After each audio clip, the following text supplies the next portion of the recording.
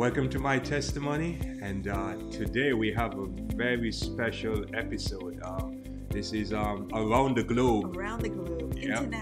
international. All the way from the Philippines. I want to welcome Jasper. Jasper, you're gonna have to pronounce your last name because I can't. Jasper, I tried my name is earlier. Jasper Iturriaga. Say it again. Pronounce it Iturriaga. Iturriaga. Okay. Don't you can pronounce it. That's all right. Yes. Anyway, Jasper, welcome to my testimony, man. It's a Hey, thanks, privilege man. to have you. You know, it's you're in the Philippines right now, and what time is it over there, Jasper? If you could hear the chickens on the background, it says 8:13 a.m. 8:13. Wow. So it's in the morning, yeah. Yeah, in the morning, and we're on the East Coast here in South Florida, and we're in the evening. And you know, the beauty about technology, this is awesome, man. Yep. We're able to talk to you in Yeah. the Philippines. So welcome again. I can't wait to get into your story. I know you have a very unique story how God has led you all throughout your life, and this is going to be a beautiful testimony. So welcome again. Thank you.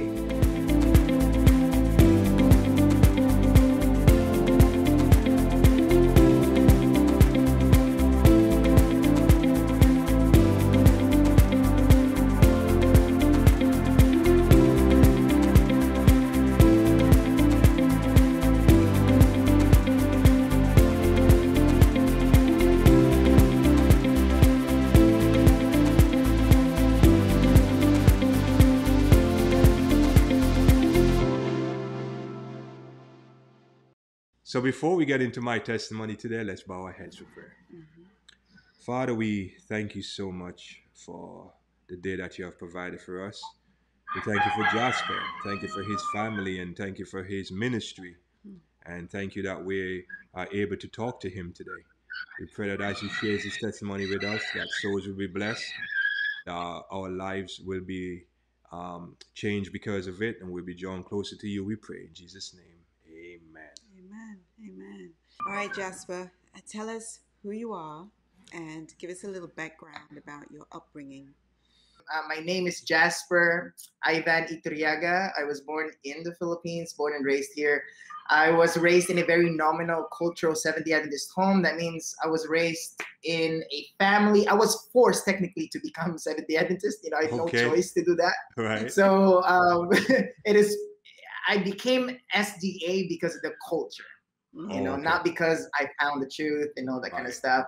That means I don't eat pork, I don't eat shrimps, I don't eat the cockroaches of the sea, but I don't know why, you know? Like there's no reasons why I'm doing it. I go to church on Saturday, all that kind of stuff, but I don't really know why I'm doing it. Right. So there's no personal Mhm. like relationship. Mm-hmm. You know, this just that nominalism. Mm-hmm. And so I was brought up like that. Fast forward, when I was 17 years old, I woke up in the hospital, and my father told me that you had a severe seizure. And Oh. so they had an MRI scan on my brain, and they Mhm. found a tumor in the left side of my brain. Wow. And I had severe seizures during that time. And something that is really personal to me is because I was very scared as a Mm. teenager. Right. And you know, if you have something alien on the side of your brain, like inside, it's not fun. And that's something that have challenged me in my childhood. But at the same time, I think without that experience, I wouldn't be here, Right. you know? Mm-hmm. And so it's funny because my father came up and he was like, "Hey, Jasper, I think God is calling you to be a pastor." Now, if you have an Asian parent, you actually have no choice but to follow. And so it was like, whatever goes, right? And Right. so I have no choice. My father said, "Hey, you're going to boarding school and you need to be a pastor." I was forced there. But by God's grace, even though I was forced to be there, I found Jesus. Oh, man. And there's a quotation from the Spirit of Prophecy that's one of my favorite quotes from the book Ministry of Healing that says, "Grace is an attribute given to undeserving human beings. Mm. We do not seek for grace, but grace was sent in search for us." Right. I was not finding God at all. I was not seeking for him, Right. but he found me instead. I Amen. found God. I mean, he found me. I was not seeking for him. And so God found me in theology school, and fast forward, I had MRI scans every year, starting when I was 17 years old till I was 21. The last MRI scan I had, the tumor is completely gone. Oh wow. Tumor is completely gone. Wow. Without any diet. I did not change my diet during that time, so it can't like claim that it's because of the health message. No, it solely was a miracle. Right. It was a miracle. Like I did not do anything, no operation. I have 4 doctors who are very confused why the tumor is gone. Wow. So I can't explain it to you medically, but my MRI scan would show you that the tumor is getting smaller and smaller. And when I was 20 years old, the tumor is completely gone. Oh wow. Man. Yeah. So that was the start of my journey. I became a pastor. Was sent to Indonesia. I was actually an evangelist for one of for Amazing Facts for 4 years before I left into media ministry. Right. So when you got into ministry, how was it for you? Was it a natural thing for you, or you felt out of place at times? It's not natural. I was raised in a church culture, but I was not always in the front. I was always only just there sitting. And so when it came to the ministry, it was a struggle. But then I think the development came when I was studying theology, because you're pressured to be outside the boat, like outside of your comfort zone. Right. And so it is very alien per se for me. But at the same time, because of 4 years of training, it becomes very natural. Just preaching girls storm, boys storm every night, going in every church just because you're required to do it. It becomes very natural. Okay. Okay. So then you continued to pastor, and then what happened after that? Yeah. So I became a pastor, and I was an evangelist for about 4 years. And then I pastored in a church called Jakarta Seventh-day Adventist Church, International Seventh-day Adventist Church. And I was called there, did pastoral ministry, but was not very happy. And it is not to say that I hate my church members. This is recorded, so I just want to say I love my church members. What I'm saying is that I did not really feel like I was fulfilled. And I know deep inside that I was not called to pastor a church. Right. Okay. And so I had this deep passion to do media ministry. And when I was younger, I loved photography and video. It just kind of got lost because of my addiction to video games when I was younger. But growing up, I was a pastor back then, held the camera, and I felt this like feeling, wow, I fell in love with it again. And so I started to take photos, videos. In fact, one of the first videos I made, I posted it on Facebook. It's a resort down in the Philippines, and it got about 2 million views. Oh, wow. And so in my mind, it was like, man, that's a lot of people watching. This could be a great tool, Right. And so at that time, I decided to jump out of the boat, and I said, you know what, I wanna go out, leave my job, and follow what I love to do. Right. And one of the best decisions. I've been traveling now for almost 5 years full time, in around 50 countries without any salary. But the Lord is faithful, man. I always tell my friends I might be broke, but I'm very stoked for life. Right. So now that's what I do. I travel. I do photography, video. I still preach. But mostly I do a lot of media work. There's a ministry called Lineage Journey. You can check that out in YouTube if you guys want. We do a little production for YouTube where we travel around different places around the world where the Reformation happened, the Seventh-day Adventist history happened, and now we're currently on season 3 where we go to Turkey, to all these places in the Middle East to visit the historic sites of the Bible. Right. Is this series is also on Hope TV? Yeah, it's in Hope TV. Yes. Yeah. Okay. Yeah. Because I know we watch it. We watch it from time to time. I'm an avid watcher every Friday night to see the next installment of 7 churches. Right. So that one is born because so when I was just a little backstory on that one. They found my work. I've never met these people before. They were just starting, and they were not having production yet. They're planning. They called me when I was a pastor, and they saw my work, and they were like, "Hey, we love your work, man. Why don't you join us?" Okay. But the email goes like, but there's no salary. Oh You should wow. go to Europe for 4 months. And I was, Wow. that is not, that you should not start with that sentence. Exactly. You know. I know. And I was like, you know what, that's kind of difficult, but this is what I've been praying for. Right. And so I left, and I don't know what to do. I've never been to Europe. In fact, never seen winter in my life, because I was born in the tropics. Wow. You know, and this is filmed in winter season. Yes. But I said yes. I resigned, and I said to my church, I'm really, you know, like encouraged by God to step out of the boat. And so I stepped out of the boat, left my job. Just an interesting story about this one too. They were asking me like, hey, so how do I enter Europe? Because if you're Filipino, you have a very weak passport, and that means you can't go into a country without proving that you have enough money to survive. Oh, Right? okay. That's always the case. Right. And so during that time, they asked me, they were like, hey, do you have money and all that kind of stuff? How are you going to survive in Europe? So I'm about to get my visa. And it's interesting because when I was there sitting down, the consulate of the Czech Republic embassy heard that the reason why I'm going to Czech Republic is to film the story of John Huss. Oh. And he was so interested about my story that he called me into a private meeting. Oh wow. And he was like, hey, I want to know why you're so interested. You're so young. Why are you so interested in the history of our people? Right. And so Right. I had a private meeting. It never happens. I have a private meeting with this guy who was a very high ranking official. And I talked to him, and he gave me a little history of John Huss. And he said, why are you so inspired about John Huss?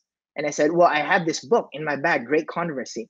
And I opened the book in the chapter called Huss in Jerome, which is one of my favorite chapters in the Great Controversy. And I gave it to him, and I said, this is why I love John Huss. And I gave it to him, and I asked him, would you give me a visa? And he's like, I'll think about it. And then after 5 days, I received an email and said, thank you for the book. I'm giving you a visa for free. Wow. Amen. Wow. Yeah, so I flew to Europe, spent 4 months without any money in Europe. I was literally preaching for rice. Wow. I would preach so I could eat. Wow. So I spent 4 months in Europe without spending a single penny in 8 countries. Oh my wow. goodness. Oh wow. God Yeah. provided for you each and every day, huh? Yeah. If it's God's will, it's God's will, it's God's bill, man. Exactly. Yes. Exactly. Yes. Oh my Yes. goodness. Wow. Wow. Yeah. So that was the start of the ministry. Just traveling and doing that. Okay, so that was the first job that you got when you started your ministry. Then what did you do after that? Yeah, that was the first job, and then till now I'm still doing that. But now I also have a ministry called Tell Them Creatives in YouTube. Okay. And we create YouTube videos of mission stories around the world. Right. So there are mission like opportunities. Like, you know, if you watch Hope Channel and 3BN, you have all these big ministries around, and they have really big exposure. People give donations and all that kind of stuff. So the whole idea is, why not we go to places or ministries where there's no exposure, and maybe we put that in the internet, and maybe people could crowd fund it, you know. Right. And so we would go to the leper colony in China. We would go to the Myanmar kids that we teach music with. So all these stuff down south in the Philippines, ministry to the Muslim rebels. You know, it's so we make videos so people in the internet could support them. So that's the whole idea. Right. I remember seeing one of them about a school that you were in.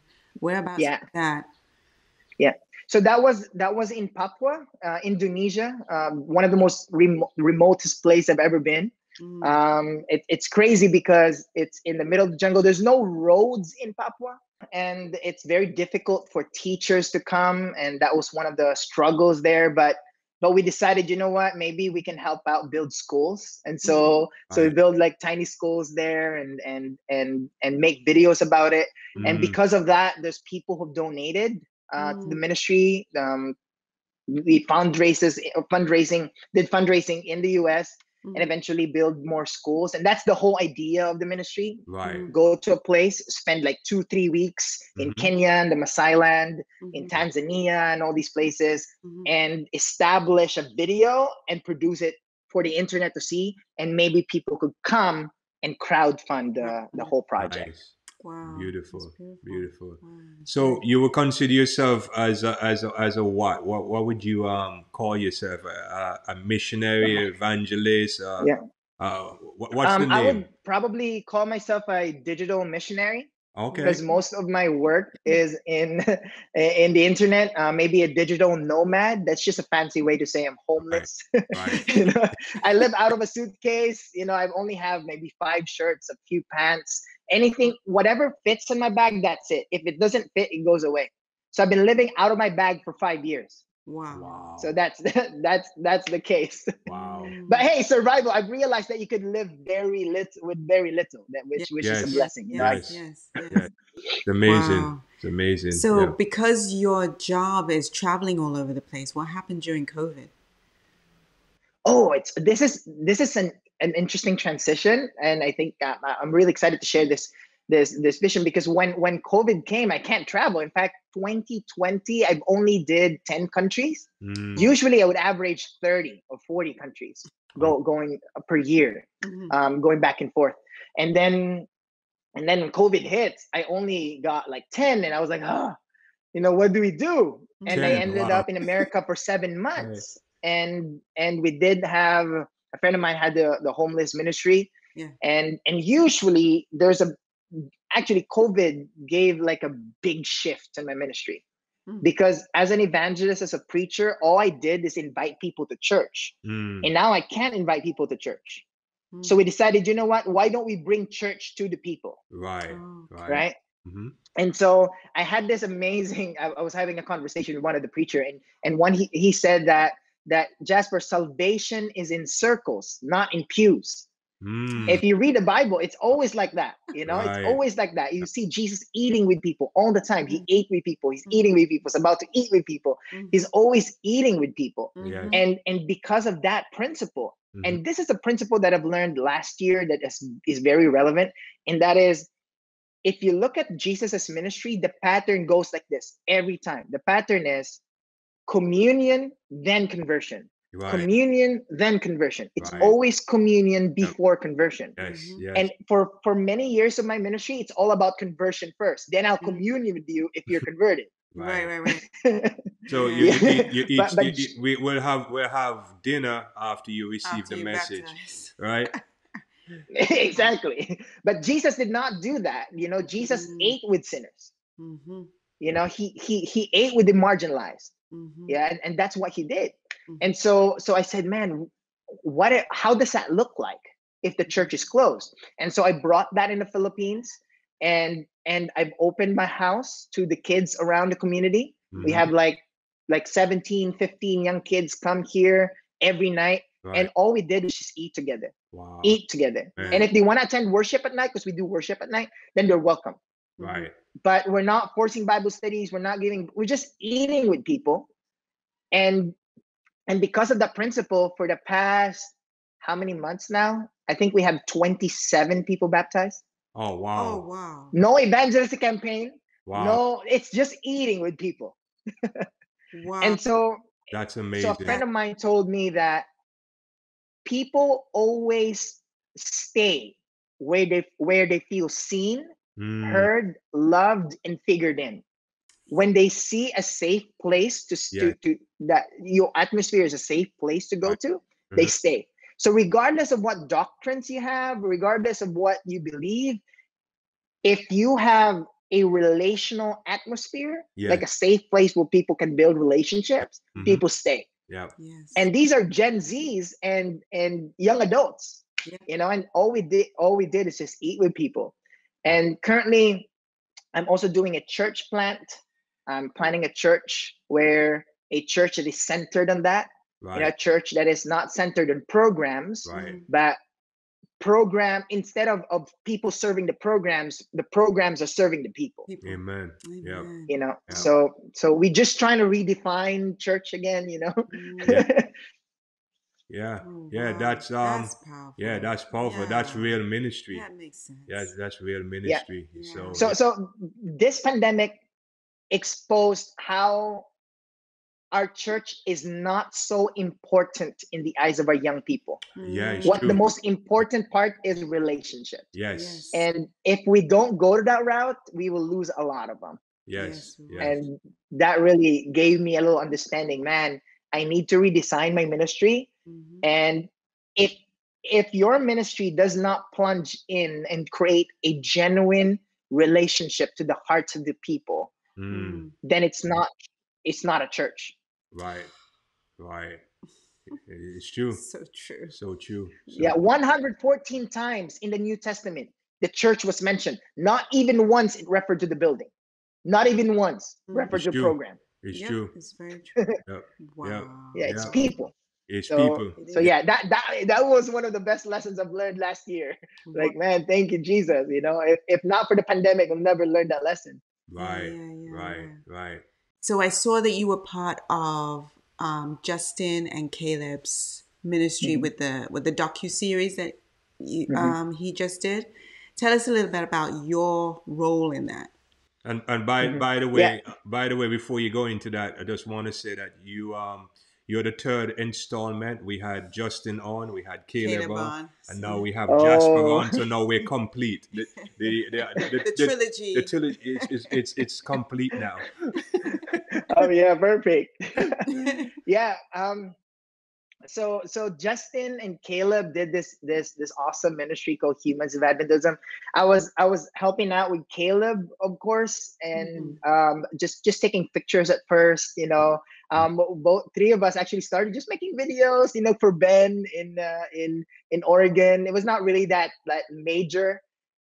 They called me up and asked to help out with Humans of Adventism. I did some of the shoots for them, not all of them. Okay. But I think it is not, for me, it was not mainly because I'm like part of the shoots and all that, but because of the learning that I got from these guys. I think the principle that I shared to you, the listening, just eating with people, just coming to people without this combative Seventh-day Adventist manner of like, oh, I know the truth and you don't know, so I had to tell you the truth. Right. So I think that's something that has that I've learned, and I don't want to boost Justin's pride, but I think that's something that I've majorly learned from these guys. Hey man, you know, we want to listen, you know, and that is not my strength at all in my ministry. My ministry is, you listen to me. I have the truth. Right. You know, right. and because of that project, because I was with them, you know, like listening, brainstorming with them when it was starting. I actually helped film the trailer of that too.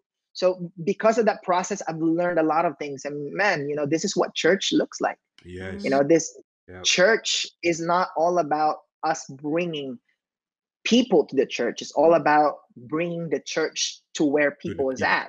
Right. And the most major thing I've learned is that, you know, we reach people where they are, not where they should be. Right. You know, and that's something that I got from that. Not just that, you know, like, yeah, I've enjoyed filming with these guys, but listening and learning the method, you know, of what Jesus did too. Right. Is really powerful. Exactly. Wow. Yep. And that's what Jesus did on earth. He was Jesus was always out there doing ministry. He went from place to place. You know, Jesus did not have a church that people were coming to his church. His church was on his, you know, on his feet. Different places. Yeah. So amen. So tell us a little bit, because I've seen your photography, man. Man, your pictures are awesome. You know what I'm saying? So thank you. Yeah, tell us a little bit about what inspires you to shoot, and where do you get your inspiration from? Yeah, hey, thank you, man. I appreciate that. I think when I was starting, I never knew what I was doing. You know, I never had any mentor. I wish I had a mentor, but I did not have any. But there's a principle, and if there's young people listening to this, I just want to encourage you guys that do not wait for better gear to start. You know, many of us are always like, oh, I wish I have this kind of camera. I wish I have this kind of tool. You know, you just need to start. And that's something that I've learned, you know, for the past few years, that the Bible says, if you're faithful to that which is least, Yes. you'll be faithful to that which is much. Yeah, it's true. And Yep. if you look at it, this is what actually Jesus is saying. Faithfulness equals to opportunities. Right. Faithfulness equals to opportunities. Yep. Opportunities only comes when we are faithful to what God has given us now. Yes. And Ellen White confirms this in her writing. She said, light is only increasing when you're faithful to the light that you received in the past. It's true. So you can only get light, more light, if you're faithful to the light that you're given in the past. Right. And so the whole idea to this is that if you want to develop your skills, you need to be faithful with what you have. Yes. And so when I was starting, I don't know what to do, but I took that by heart and I said, I have YouTube. I don't have any mentor, but I have YouTube University. I could type anything in YouTube and YouTube could teach me. Right. Yeah. And so I started every 15 minutes just watching and learning, man. And in a matter of 1.5 years, my pictures were featured in National Geographic, and I never imagined that happened. Wow. Yeah, I have 5 or 6 pictures that was featured by National Geographic in the span of 1.5 years of learning photography. Right. And if I could do that, there is no supernatural talent that was given to me. Exactly. What I did was this principle: if you're faithful, God will give you more. Yes. That was the principle. Amen. And so I would travel around, and if I take time, like okay, I want to take pictures of this, of that, and pray, of course, like pray every time. And man, God blesses, man. Like I was able to travel. I was asked to go to places around the world to take pictures, and hotels where places I can't afford. And hotels will come and say, hey, would you come and stay here and you take photos? And so if I can do it, young people could do it too. Amen. You just need to be faithful with what you have. Yes. Exactly. Yes. Exactly. Yep. Start with the tools that you have. I've had to learn that, because sometimes you think, oh, I want to work on this project, I want to work on that project, but I don't have the right camera, I don't have the right editing equipment, so I'm gonna wait until I get the equipment, and and God is telling you, you know what, use what you have, and you use what you have, and He opened the doors for the other equipment to come. Always, it always happens. And I can testify to that. And we always have this concept of, as long as I have this gear, so we accumulate a lot. And you would understand, as a filmmaker, right? We have this problem called gas. Gear acquisition syndrome. I know. And it's all about getting gear. Yeah, I like that. I'm gonna start using that gas. Oh, you have gas, brother. I know. Have all these gear, like, man. A new camera comes out. Oh, here goes gas. I know. Yeah, I know. Dawn. Sometime you look and see. Yeah, I'm not. You know what? Let me not say anything because I do have gas. Major gas. Me too. Hey, it's an inherent sin, my man. I know. Wow. Yeah, but the point is, you don't go to a chef and say, hey, Gordon Ramsay, I like your food. What knives do you use? Right. You don't do that. It's true. It's not the magic hat. It's the magician. Yes. Yeah. So if I could put it that way, so it's all about the skills. And so when the gears comes, and it's all be smooth, because now you have all the skills, and start with the skills. Start with what you have. Exactly. Yep. Great lesson. Great advice. Great lesson for the young people. Absolutely. Because I mentor a lot of young people, man, and that's a great lesson for them. So yeah, and man, if I could do it, like a guy from like in the very rural parts of the Philippines, and be featured in National Geographic without much gears, it's possible. I think that young people could do it. I started with a cell phone. Like I could send you pictures that I took in my phone because God said, you know what, be faithful. Right. Don't wait. Do it now. Yeah. And the amazing thing with that, God is able to use you with the talents that He has given you to touch lives and to reach people, and to your photos and to what you're doing with ministry and everything else. So and can I mention that I'm not doing photography or video so I can travel. Okay. Right. You know, so I could get a hotel. You know, I'm Right. not doing that for. The reason why I'm doing it is because I love serving. Right. And Yep. you know, it's either when I do photography, I sell prints, you know, sell stock footage, so I could support more ministries. Right. You know, so it's not because, okay, we're building my own kingdom. And I want young people to understand that, because people come and they said, hey, I want to do what you do, and when they say I want to do what you do, they refer to traveling. And Right. I just want to make it clear that I'm not here for traveling. I'm here because of the service and the opportunities that God has given. Amen. And so if you're here for traveling, and in fact, maybe it's good to insert this lesson. 2 years ago, I was very depressed, man. I had like intense depression, and I really thought that traveling would fill me up. Oh, okay. So one time I was in Australia, sleeping, like preaching. After my sermon, I was looking at the ceiling and I felt so empty, man. I felt so sad. I was lonely. Right. And I was in 25 countries in 2 months. It was nuts. And so I was in the bed, and I was just, man, I'm so lonely. I'm doing ministry. Why am I so lonely? Right. And at that point, the Lord just revealed to me, man, that ministry cannot fill you up. It cannot fill you up. Your first calling is not service. Your first calling is not mission work. Your first calling is to have a relationship with God. Amen. Wow. That's your number one calling. And my calling was not to travel. It was Right. not, my first calling was not to do missionary work. Right. And young people, if you're watching this, you will not be fulfilled by ministry. It will never fill you up. Right. Mission work will not fill you up. Right. Not until you have your identity in Christ. That's where you find your real fulfillment. Yes. When Paul was knocked out in his experience, he was blinded. The very first thing that he asked the light was, "Who are you, Lord?" He did not ask, "Where do you want me to go? What do you want me to do?" It's His true. question was, "Who are you?" He understood that he never had that relationship with that being. Right. It's like, your first calling is not, "Where do you want me to go, Lord?" That's not your first calling. Your first calling is, "Who are you, Lord? I want to know you." Right. And when you know Jesus, he will let you know where you want to go. Amen. Amen. Amen. It's Powerful, true. powerful. It's true. Yep. Nothing can fill you but Christ and that relationship. You know, because it's always a temporary fill though. Because even going back to the gear, right? When that's why we have gas, because we buy all this gear and we're just happy with it for what? For the first week. You know. Yeah. Yeah. Hey, don't expose it, man.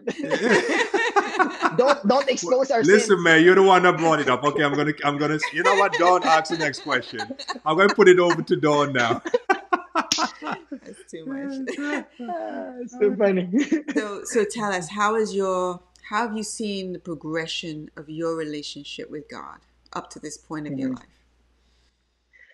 Now I had total peace in Jesus. You know, like, I think that this year and last year was one of the best times in my religious experience in terms of my own identity in Christ. I think that for many years I have put my identity on what I do.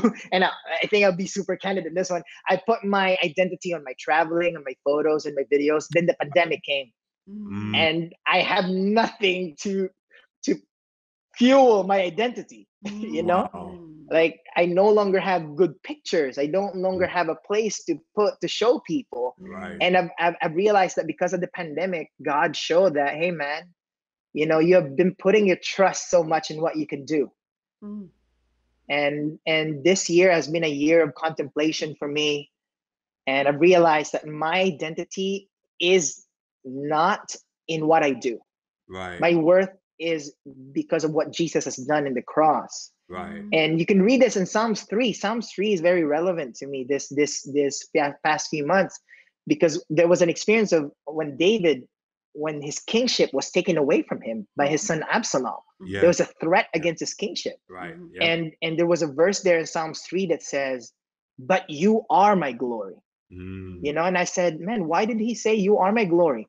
That means his glory was somewhere else before Psalms 3. Right. His glory was in kingship. Yes. It's true. because people would sing that Saul could kill thousands and David could kill 10,000s. Right. And there was a time where people now saying he's a rapist, he has killed Uriah, he's, people have destroyed his reputation. Right. Yeah. But now he said, but Lord, you are my glory. My worth is not with what I've done. My worth is in you. Yeah. And that's kind of like my experience this year. And it's like, no pandemic, you can't travel. But now God has given me understanding, man, that my worth is not found in what I do, but it's in Jesus. Yes. So that's something that I've really cherished personally this year. And yeah, man, it's such a peaceful thought knowing that no matter what happens, if I lose my ministry, as long as I have Jesus, I'll be safe. Amen. Amen. Yep. Wow. That's very powerful, especially for us men. We are identified by who we are. It's who we are. Like I'm a filmmaker, so that's who I am. You know what I'm saying? So I take pride in that, and sometimes that replaces, who you are in God's sight. Because you're leaning onto your own understanding now, and thinking that it's who I am. So that's very powerful right there. Wow. Yep. And the pandemic exposed the whole thing. Like now you can't travel. So what's your latest project that you're working on now? I know you're talking about Lineage, but I know they're starting to film everything now. So what is your latest thing now? So currently, if you can pray for us, we actually are praying that the countries will open now. There is a struggle going to different countries. But now we want to go to Iraq, Syria, and Iran. Oh wow! Okay. So we're praying for that. Hopefully that happens.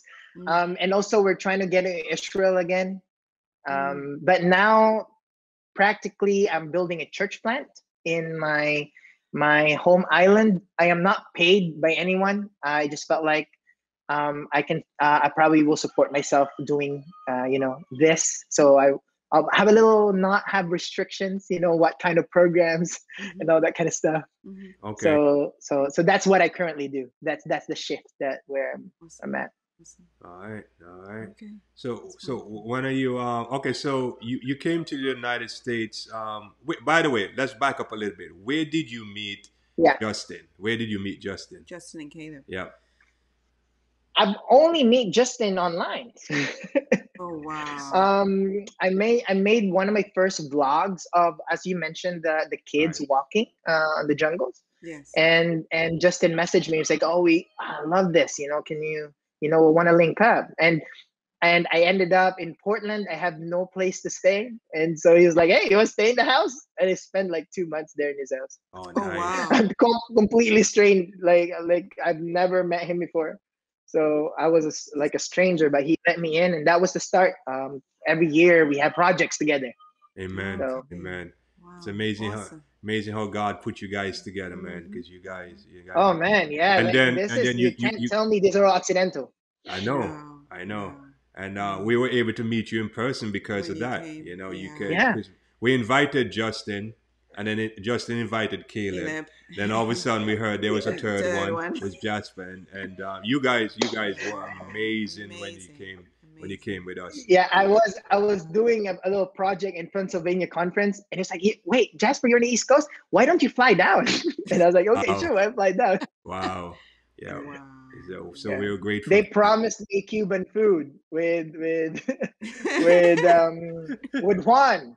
And I was like, okay, I'll fly in. Right. Yeah. So. That's so true. Yeah. Wow. Wonderful. Man, Jasper. Wow. I don't know. We can talk forever. We can talk forever, man. But I know it's in the daytime over there for you. Yeah. We're getting ready for bed, and you're getting ready to go to start your day. Yeah. So. Yeah. That's what's amazing about technology, man. This is just amazing. Sometimes, and when I see this happening, it just reminds me when God said that the gospel would be preached throughout the world, and this is what it's talking about. That we can use the tools as what you said earlier to do His work, and we just start with what we have, a little camera, a little laptop, a little microphone, and that's it. We can talk to you in the Philippines. So, which islands are you? Which island in the Philippines? Which island are you from? There's an island called where I'm from. It's called Negros Island. Okay. It's Negros Occidental, which is to be specific. Okay. Okay. Wow, Okay. that's good. Wow. That's Amazing. good. Amazing. So before we wrap up, tell the viewers. Where can we link you? Yeah. Yes. Yeah. Where can we find your work and Find see your your work, pictures see and your- all that stuff? Especially for the young people. Tell them Yeah. where they can find you. You can find me on Instagram, PSTR Jasper. That's a code name for Pastor Jasper. PSTR Jasper, and I have a YouTube channel called Tell Them Creatives. If you want, I give tips to young people if they're starting ministries. You can hook me. We can hook up on Instagram, of course, or on Facebook. Just type in my name in Facebook. Mm-hmm. And yeah, I would love to link up with any young people who are starting. Maybe if you want some tips, I can help you out. Yeah, because when I was starting my ministry, that's what I did. I was bugging people a lot. Right. So you're giving back now. Like, hey, what do you do with this? What do you do with that? Right.